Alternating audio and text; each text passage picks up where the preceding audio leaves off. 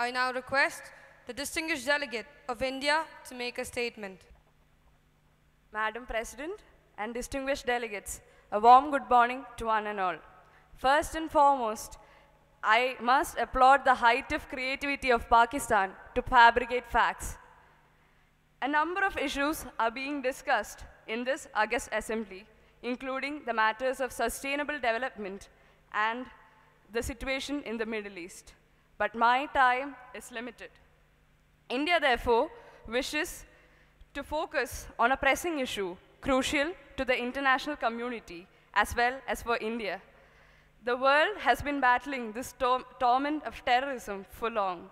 Despite the blood and tears of innocent victims, this year alone we witnessed a number of terrorist incidents, including the attacks in Kabul, Istanbul, Paris, Brussels, in Pathankot, and even in Uri, as well as the daily inhuman tragedies that we see in Syria and Iraq.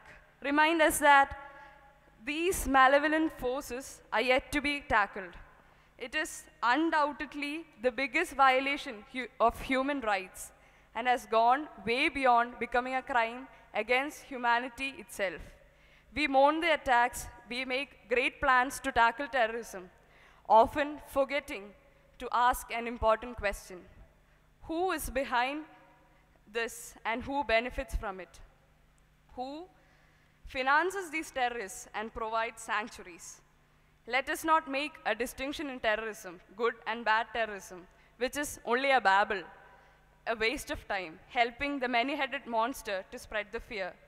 The only way, delegates, to counter this deadliest crimes of all is to unite across our differences and bring about an urgency in our response. And if any nation refuses to join this global strategy, then we have no choice than to isolate them. In our midst are nations that speak the language of terrorism, that nurture it and peddle it and export it. Such nations are as culpable as the terrorists themselves that they harbor. What we heard recently is the glorification of a terrorist. It is shocking that a leader of a nation can glorify a self-advertised terrorist at such a forum. We cannot and will not allow terrorism to prevail. Pakistan should be using its military power to stop new and threatening events. India and the international community would be willing to offer aid in countering terrorism both within and without Pakistan. Not only that Pakistan supports terrorist groups, it also suppresses its own minorities and women and denies basic human rights to them while preaching human rights to others.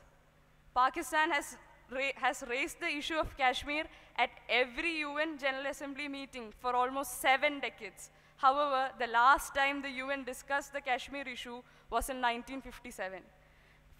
Pakistan's attempts to raise the Kashmir issue will not have any success in the international arena till the day that Pakistan stops supporting jihadi groups and ideologies.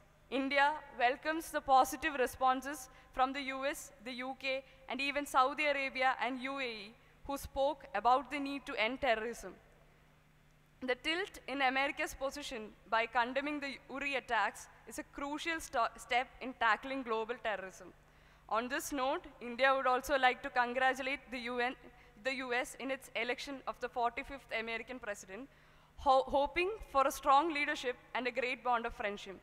Having heard the words of the yesterday candidate, the now elected president, India finds its stand against terrorism affirmative. Thank you. I thank the distinguished delegate of India.